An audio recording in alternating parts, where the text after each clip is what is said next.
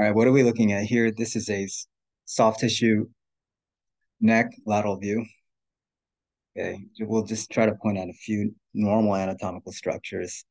Um, the structure is important. This is the epiglottis. Okay, this is the fixed portion of the epiglottis, which is kind of below the hyoid bone right here, which we can see here. This is the mobile portion of the epiglottis, which folds back when you swallow. Okay, and this should be nice and thin, a few millimeters thick. Okay, these line right here, this represents the epiglottic folds. Okay, posterior wall glottis. Okay, this should also be nice and thin, a few millimeters thick. This also represents the anterior wall of the piriform sinus, which we see here. Okay, this structure right here represents the vallecula, okay, which is anterior to the epiglottis. Okay, here you can see kind of the soft tissue density outline of the wall of the vallecula. Okay, this line represents the posterior wall of the hypopharynx, this thin line right here. Okay, this is the laryngeal ventricle. Okay, and above it is the false quartz, the soft tissue density line. Below it is the true quartz, this soft tissue density line right here.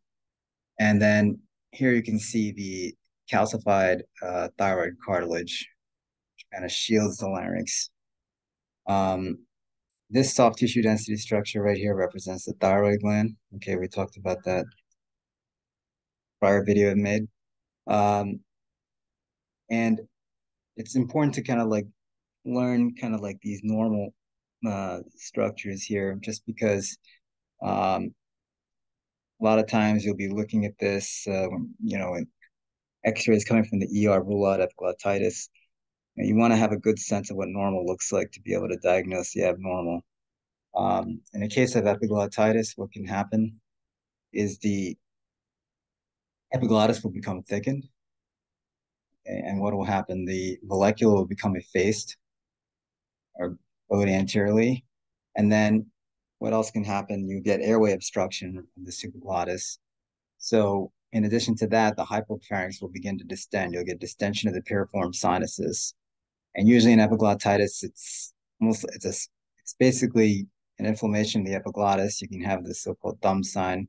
But another thing that you get in those cases of supraglottic infection or inflammation is thickening of the epiglottic folds. So again, this should be a few millimeters, and this is really what causes the airway obstruction. When you get thickening or inflammation there, you get narrowing of the supraglottic airway, which can result in airway obstruction.